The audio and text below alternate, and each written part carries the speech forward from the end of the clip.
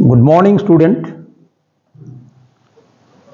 Today I am going to discuss one of the very important part of the nanomaterials, that is physical and chemical properties of nanomaterials.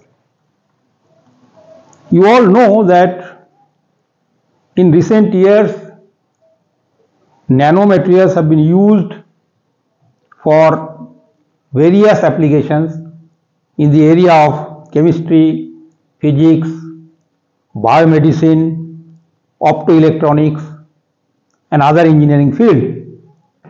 And size and shape of these nanomaterials play a very significant role for these applications.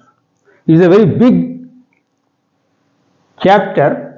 The complete information about these various physical and chemical properties, but in this particular lecture I will only concentrate on the optical properties. Now, before I start my discussion, I must tell you some of the important books and research papers which I have referred for the preparation of this lecture. So it is up to you. You can also refer all these books for the details information of the properties. Say for example, for optical properties of the metallic nanoparticle, you can refer this book. And understanding nanoscience and nanotechnology, the Nano Essential by T. Pradeep is a very famous scientist in the area of nuclear the nanomaterials, IIT Chennai. Then you can also refer the textbook of Nanoscience and Nanotechnology by Pradeep, and also the optical properties of nanoparticle system. In addition to these books, there are a large number of research papers on the various aspects of nanomaterials, and you all are aware of this year Nobel Prize on this quantum dots.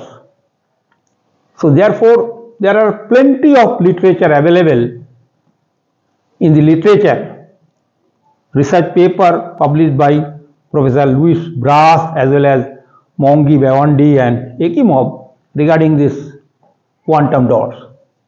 So I have referred this review article, The Quantum Mechanics of Larger Semiconductor Cluster, the Quantum Dots. So I request all the students, they must at least read some of the old and recent articles of these Nobel laureates. So you will have a very clear-cut idea about the quantum dots and of course the nanomaterials. And I have also referred this research paper which is published in ACS Nano, that is the nano crystal quantum dots from discovery to modern development. And you will be happy to know that this Nobel laureate Professor Louis Brass was the first scientist in the world to prove size-dependent quantum effects in the particles, because most of the property is based on the size and shape of that type of quantum dots. And also I have referred this book chapter, and a very simple language they have written this whole concept of the quantum confinement effect of 2D nanomaterials, because we are dealing with the zero-dimensional nanoparticles, that is the quantum dot, but you must know the two-dimensional nanomaterials as well as the one-dimensional nanomaterials. So I have referred this edited volume, the Quantum Dots, Fundamental and Applications, and under this cover this article is very important to understand the quantum confinement. Now, I have also referred this research article published in Journal of Physical Chemistry B, the optical properties of metal nanoparticles, the influence of the size, shape, and of course the dielectric medium. As I told you that today I will concentrate only on this optical properties of the nanomaterials, and what I mean to say that I will also discuss the optical properties of the nanomaterials, particularly some metallic nanoparticles, as well as I also discuss the optical properties of the semiconductor nanocrystal, or which is sometimes called is a quantum dots.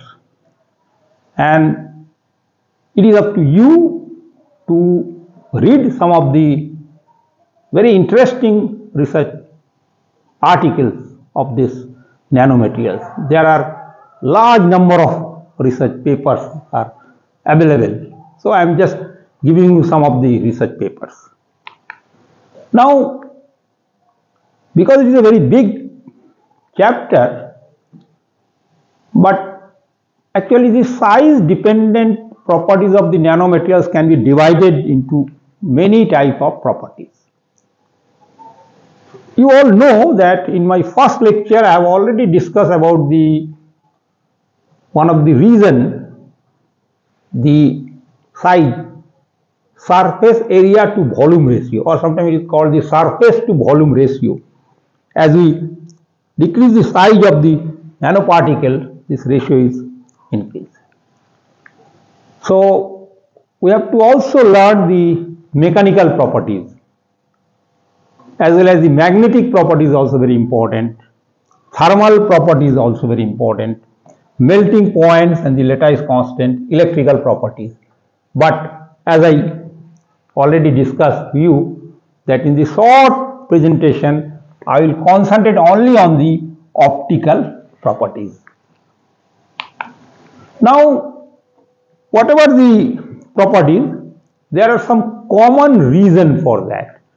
Why this such type of the nanomaterials or the nanoparticles exhibit a unique and novel type of the property. What is the reason for that? Now there are many reasons, but these four reasons are very important. Number one is that large fraction of surface atoms on that particular particle, and therefore if we compare with the normal energy and the surface energy of a nanomaterial, is a large surface energy. And of course I will discuss about the, you must heard about the electrons and particle in a box in the quantum mechanics, but here for nanomaterials also we will study the quantum confinement, the confinement of the electrons and electrons hole in this very small volume, and then of course reduce imperfections, the crystal structure. These are also actually actual origin of that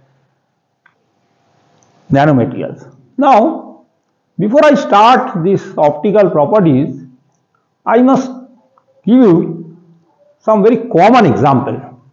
You are all aware of the normal color of the gold as well as the normal color of the silver and other things.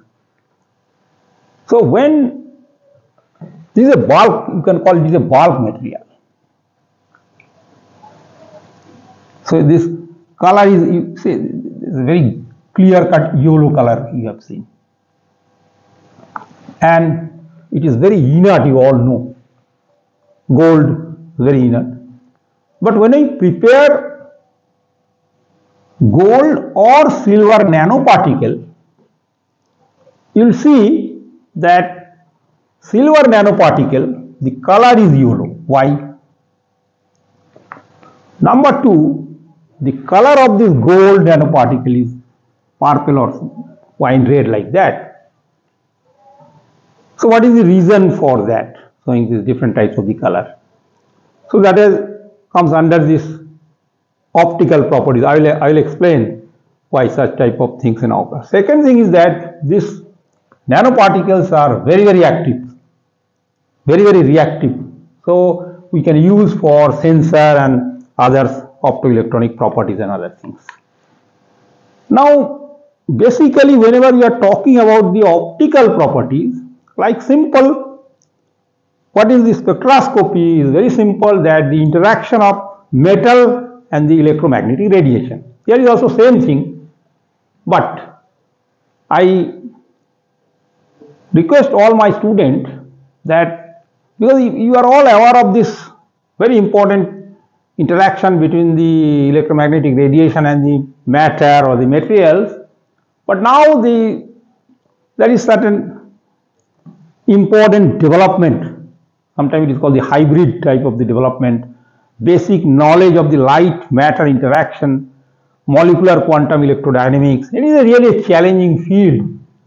So please refer this very new article, Theory and Modeling of Light Matter Interaction in Chemistry. You are all aware of this very old theory of light scattering proposed by the Mu in the year of 1908.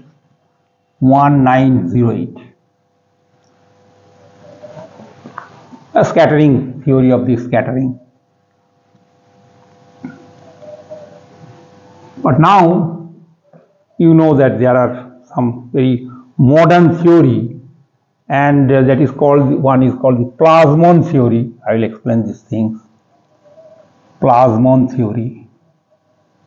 Particularly today I will explain on this plasmon theory, as well as the, or sometimes it's called the plasmon chemistry and polarity on chemistry.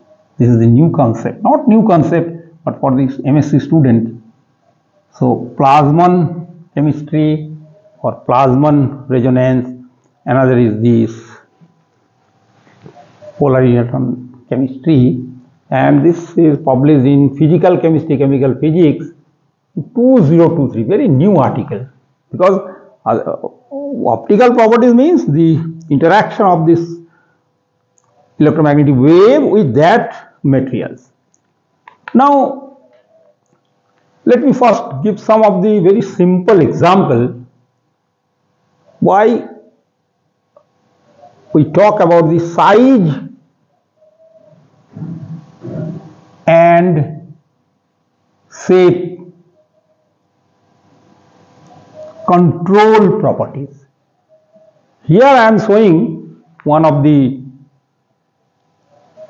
example of silver nanoparticles. Basically, nanoparticles generally 1 to 100 nanometer. So, if the particle size is 10 nanometer, we are getting a linear localized surface plasmon resonance or absorbance lambda max around 400. But as we increase the size of the nanoparticles of the silver, what is your observation? That there is a shifting of this absorption peak. And if you see this 100 nanometers, so there is a, you see from 4 to 500. So that means the optical properties is also depend on the size. And similarly, if the particle is like triangle, equilateral triangle or spherical, then of course there also change. And I have taken from literature, and this is a very common example. Any student can prepare silver nitrate in his or her laboratory, and they can see the effect of the size. Okay. Similarly, the most common example is the silver. Then similarly, another example, again I am taking from this literature published in this nanoscale research letters, thermal diffusibility measurement of spherical gold nanofluids of different size and the concentration. So basically the gold color, you know that it is like, just like a purple red or wine red, and we are getting in 520 like that if the size is 55 nanometer. As soon as we increase the size of that nanoparticle, so you are getting, see, the lambda max is also shifting. So this is also same thing. In first case I have show you the silver, now it is the gold. Similarly, in our department, as you know that in chemistry department, most of the professors are working on this different types of nanomaterials. Synthesis of the, not only they are synthesizing the nanoparticle, as well as now they are synthesizing nanorods as well as the nanocluster. I am taking this transparency from my student, who is the faculty member of this department, Professor Nanomaterials Satnami. Now see, first case is the nanoparticle, and here there is a clear cut. Of course, I am taking the gold type of thing. Okay, but when we have prepared the nanorod, of course the size is different, and you see if the color is right red or purple red, here the color is different, and we are getting two peaks, because if we are talking about the, later on I will explain this, what is coherent oscillation, polarization, I will explain, but you just understand, you just see that there are two peaks. One peak is because the size of this, it is like that, it is longitude, it is nanorod. This is of course electron cloud and other things. So there are two possibilities. One is longitudinal electron oscillation, another is the transverse type of the oscillation. So therefore we are getting two types of peaks. Similarly, if we have prepared some nano cluster, large number of atoms are combined, so here we are getting a different type of fluorescence type of the properties. So what does it mean? Depending upon the size and shape of the nanomaterials, the optical properties are also changing. And one of the most important properties of that nanomaterial, that therefore it is called the tailor-made properties. That means as per our requirement, we can tune the optical properties. Similarly, we have also published some paper in Applied Nanomaterials, American Chemical Society, with the help of SEM and TEM. We can also measure the size of the particles, everything that can be measured, and you see that there are two types of 1 and 2. These are all gold nanorods, example of the gold nanorods prepared in our department. And now, as I told you that I will concentrate only on the nanomaterial as well as some quantum dots. That is called the semiconductor nanoparticles. In our lab, again, Dr. Nanomaterials Satnami and his students, they have prepared large number of different types of capped cadmium tellurium quantum dots and studied their different optical properties.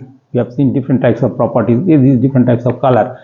And when we prepare the absorption spectra, we can measure the absorption. You see that it depends upon the band gap and other things. It is a normalized fluorescence spectra, and this is the synthesis method by which that cadmium, tellurium, glutathione capped quantum dots can be prepared. Today I will not discuss the application of all such type of semiconductor nanocrystals, and we have already published this paper. But what I want to tell my student that with these examples, you will have a clear-cut idea about that, depending upon the, again and again I am saying same thing, depending upon the size, shape, the optical properties will change. Now I will come to the actual point. What is the basic reason for such type of optical properties? I am coming to the very fundamental points of this optical properties. Now there are basically two important concepts which are responsible for such type of unique optical properties. And you all aware of this surface plasmon resonance. But I think you are not aware of that localized surface plasmon resonance.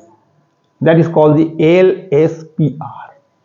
Basically, first I will explain the metallic nanoparticles on the basis of this localized surface plasmon resonance.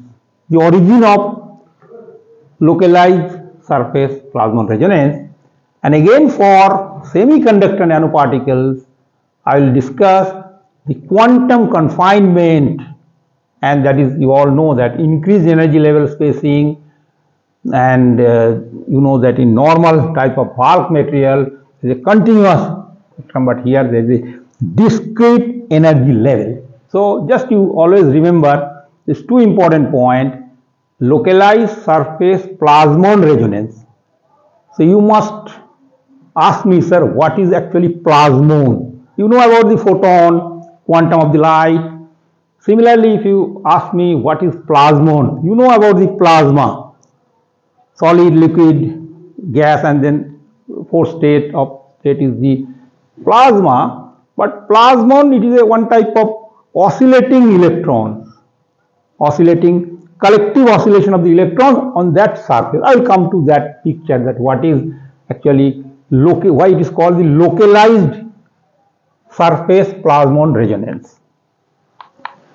Now, sometimes these are all very similar type of the things: quantum confinement, quantum coherence, surface and interface effects. I will explain one by one. This first I will discuss first the localized surface plasmon resonance. Basically here I am concerned about the noble metals like silver, gold and platinum. And because if I prepared different types of silver, gold and platinum nanomaterials, and they play a very important role in diverse applications in the field of physics, chemistry, biology, medical science, optoelectronics, engineering and material science. Because now, as I told you, that this is nothing but the interaction of this electromagnetic radiation with that particular nanomaterials. But the difference is that here, if we are taking about the visible region, you know that the wavelength is 400 to around 800 nanometer, whereas the size of nanoparticle here we are taking, say for example 10 nanometer, maybe 100 nanometer. So it is less, very less as compared to that electromagnetic radiation part. So there is a possibility that there is a possibility of the absorption, there is a possibility of the scattering, or you can call it is a coherent oscillation of that free electrons available in the conduction band. Because if I talking about the, you all know regarding the valence band and the conduction band, and ultimately we are getting a resonance peak like that. This is the first point. So if you see this picture, so you can understand the complete linear localized surface LSPR.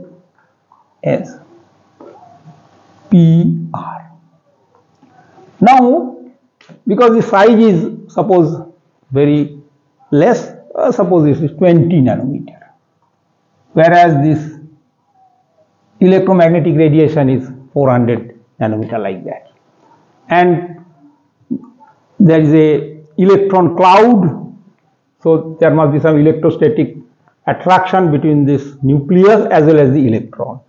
So when we just apply the electromagnetic radiation, so there must be some polarization, and because that electron, if I talk about this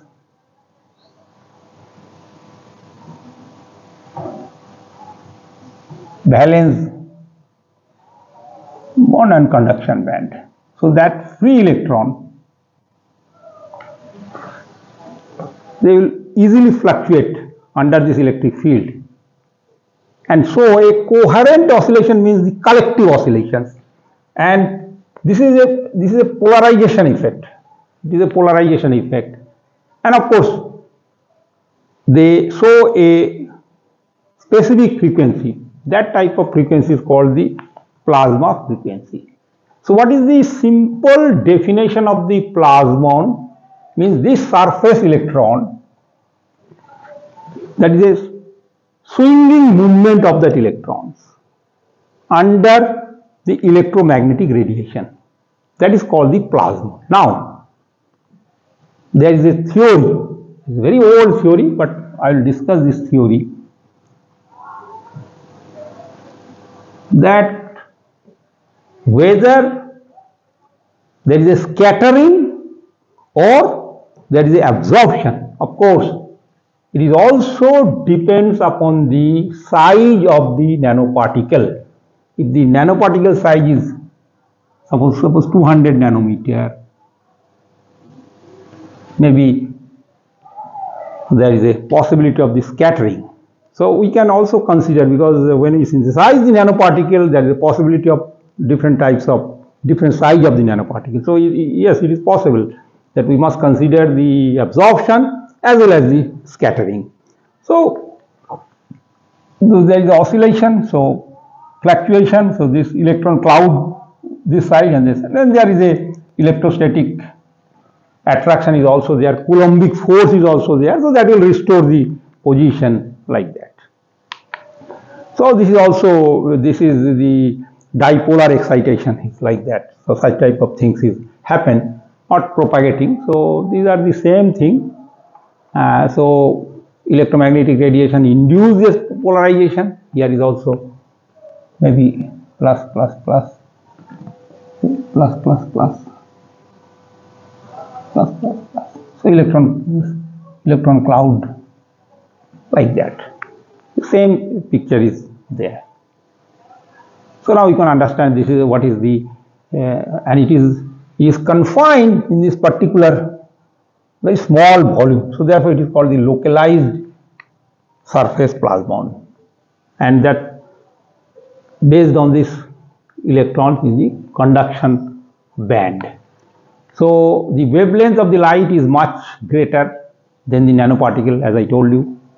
Then this collective excitation or oscillation of the electron charges are called localized surface plasmon. Now, as I told you just few minutes ago, that depending upon the size, if the size is very small, there is of course the absorption. Otherwise, you know that there may be some scattering process. So there is a term proposed by the scientist MIE. So that is called the extinction. That extinction is the sum of scattering as well as the absorption. And there are certain theories. I will not explain that complete theories of this theory, and therefore it is called plasmonic nanoparticles. It is called the plasmonic nanomaterials like that, because when the wavelength of the incident light, it is just matched with that wavelength of that incident light matches the oscillation frequency, the particle can strongly absorb or scatter, and giving a strongly colored type of the particle. Of course, the clear type of the particle. Absorbance, wavelength, lambda max, wavelength. So it will such type of thing. So when there must be some matching of that wavelength of the incident light and the oscillation frequency. So it is our hand that as per our requirement, as per the property, we can tune the size. So the peak resonance wavelength can be shifted across the visible into the infrared region to the spectrum alone, because it depends upon the size and shape.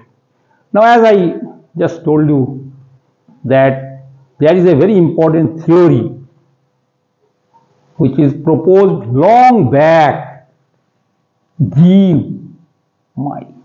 still we are following this theory. He proposed this theory long back, 1908, and this is the actual reason for this oscillation.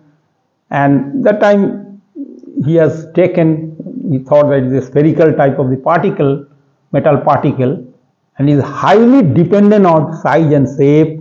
It dependent on the refractive index, dielectric medium and other things. So for triangle, we are getting different types, or sphere, or rods, cubes, like that exhibit. But still, actually, large number of theories have been proposed for the modification of this my theory, but still we follow the basic reason for such type of oscillation. Collective oscillation is based on this theory. So you must understand this theory. I am not giving the details formula of that theory, but if you want to learn much about this theory, you can get all the information about this type of theory. And they derived this theory by solving the Maxwell equation. I derived this theory on the basis of this Maxwell equations. So I have already discussed these things. It depends upon the size of that nanoparticles. According to my theory, if the size is large, so there is a scattering. If this light is small, the nanoparticle size, so there is a absorption. And the fraction of the absorbed radiation added to the scattered one is called the extinction coefficient, and depends on the frequency. So this oscillation frequency is dependent upon many factors. You know that if we consider the silver or gold or palladium or platinum, so there is a different types of electrons and other things. So it depends upon the density of electrons. It also depends the effective electron mass as well as the shape and size of the charge distribution. And so this collective oscillation is called dipole plasmon resonance, because there are, that this type of things, electron and electron. So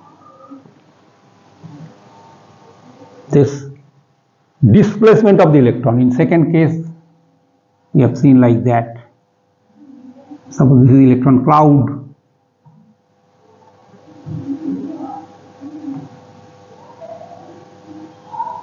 How this electron cloud is displaced by this electromagnetic radiation.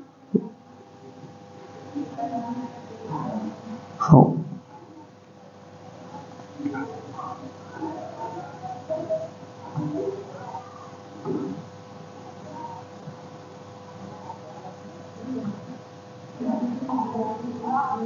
then C of electrons. So when the electron cloud is displaced relative to the positively charged lattice, that means this nucleus, the Coulomb attraction between the electrons and the nucleus, and then they produce a restoring force, and ultimately we are getting as I told you many times, that resonance frequency, and by monitoring this resonance frequency we can do all such type of things. So this is all about this LSPR, basically for the metal nanoparticles. Okay, now I am coming to that semiconductor quantum dots, and most important part, which is also very simple, that is called the that is called this diagram is very common, and you will get this diagram in everywhere. That is, I am talking about this,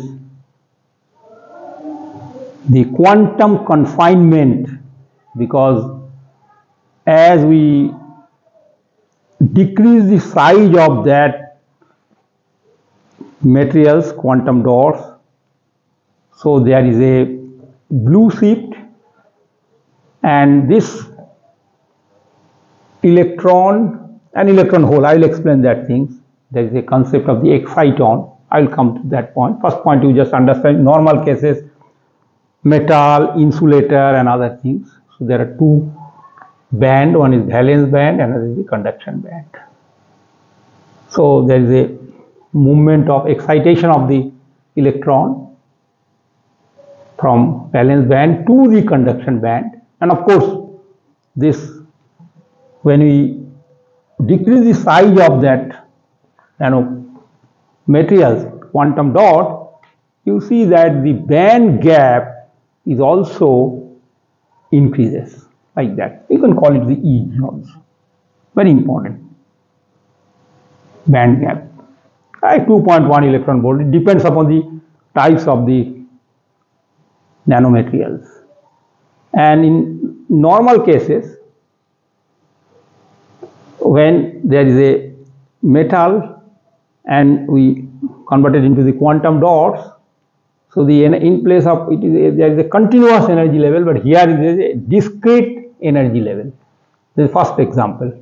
If you can also discuss in terms of highest unoccupied molecular orbital, HUMO and LUMO also, you can also discuss on the basis of these things. But one important thing is that when this electron, suppose it excited to this conduction band, so it leave a hole under the electron. So this is very important. The hole and electron pair. I'll come to that point. That is from the exciton. That is hole and electron pair, which is very important. Hole and exciton, hole and electron pair. So that plays a very significant role, because you know that if I consider the normal case, there is a concept that is called the Bohr radius. You all know these things. So this is nucleus, electrons are moving like that. You know about the Bohr radius. So in this semiconductor nanoparticles, we have to calculate the exciton Bohr radius. I will come to that point, that what is actually hole and electron pair. But one thing is very clear, that band gap energy or energy band gap, as we decrease the size of the nanoparticle, there is a blue shift, but there is a band gap energy is increasing. So there are two reasons, like surface LSPR is different. Now I am coming the quantum confinement effect. So the quantum confinement effect is based on two important factors, because both hole and electrons are confined in a very small volume, which shows a discrete energy. How it is converted into discrete energy level? When the size of that particular material is equal to normal de Broglie wavelength. The wavelength of that particular small quantum dots. When it is equal to de Broglie wavelength, then of course from continuous to there is a discrete energy level, not continuous. I am talking about the zero dimensional quantum dots, all directions.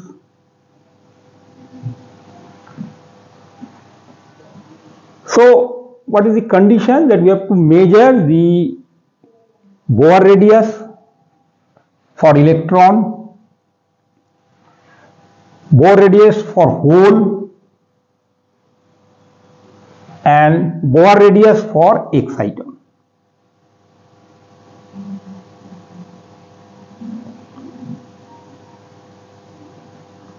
And the actual radius and the length of this exciton Bohr radius plays a very significant role. Sometimes the exciton Bohr radius and normal radius is equal. There is a medium confinement. But sometimes what happens, the Bohr exciton radius is very, very low as compared to that radius. Then of course that is called the very strong confinement effect.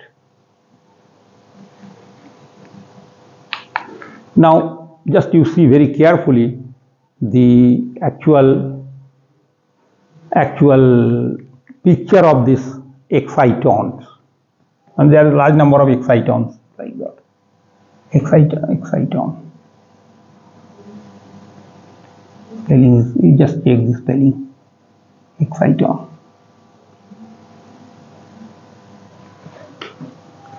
So first is that when an electron from the valence band of a quantum dot is promoted to higher energy level, the conduction band exciton is formed.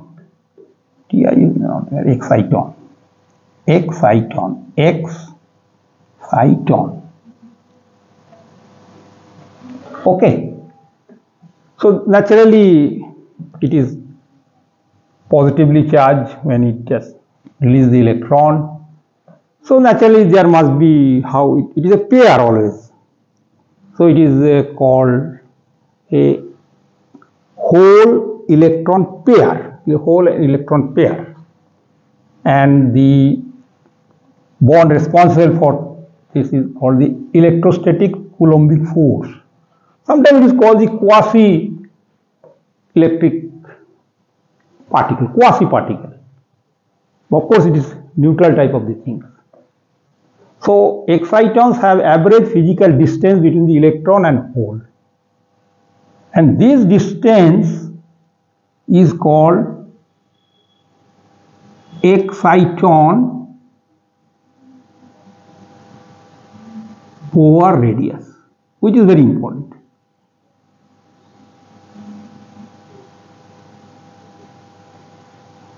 Exciton Bohr radius is very important. And these excitons N are confined in all three spatial dimensions. So there are two reasons. One is we are talking about the discrete energy level, and if we decrease the size, there is a blue shift, the color also change.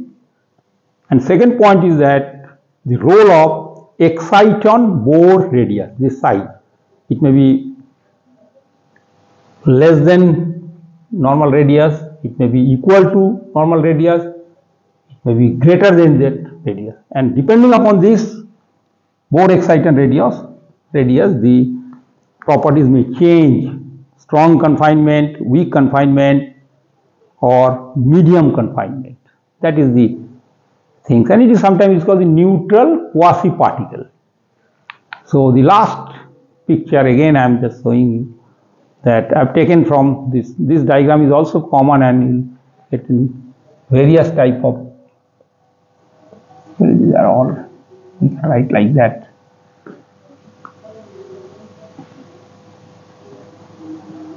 Discrete energy level, and you can go H and E. You see H and this is a schematic diagram. Schematic diagram.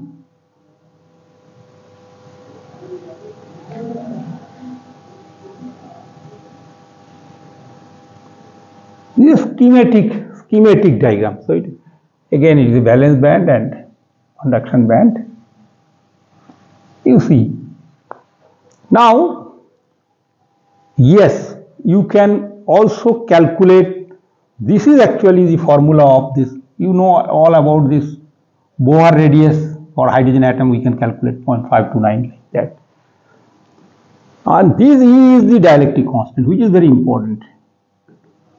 Medium of that quantum dots are like that. So we can very easily calculate the Bohr radius, exciton. This is actually exciton Bohr radius. Exciton Bohr radius. This formula. This is whole Bohr radius. This is electron Bohr radius. Why I am just showing all these things? Because this magnitude is very important in order to know the status of that quantum confinement. You see here, it is of course it is a pictorial schematic diagram. What I want to say is that when you decrease the size, the energy band gap is increased like that, and that the distance between hole and electron, of course, is a pair. It is also gradually changing. So this means if the size is very, very small, so that is strong quantum confinement, that both electrons and hole is confined in a particular area. So this is so I have discussed first for metallic nanoparticles, and secondly I have discussed about the quantum confinement. So in summary, what I can say that as nanoparticle size increases, the absorbed frequency decrease exhibiting a red shift. You have seen like that. If the particle size is high, and that refraction index or the dielectric constant plays a very important role, and a higher absorption constant induces a decrease in the plasmonic frequency with an increasing redshift. And there are three types of strong, medium and weak confinement. So exciton Bohr radius is greater than quantum dot size. So what is the reason for strong confinement? When the exciton Bohr radius is very, very less than that the radius of that quantum dot material. So my dear students, I have given a very simple and elementary idea about the optical properties of that quantum dots as well as some metallic nanoparticles. And as I discussed in my preliminary part, that you have to learn all these properties, not only the optical properties, mechanical properties, melting point, lattice energy, electrical properties, magnetic properties, so many things. So it is a very simple elementary idea about this optical properties. But if you want to go in details information, details theories of that optical properties, so you have to read large number of good research paper of Louis Brass or Bawendi, as well as the other books are also available, My Theory and other things. But basic concept is that there is an interaction between the electromagnetic radiation or electric field with that quantum dots or the nanomaterials, and then of course we confirm that all the properties, optical properties, depends upon the size and shape. Thank you very much.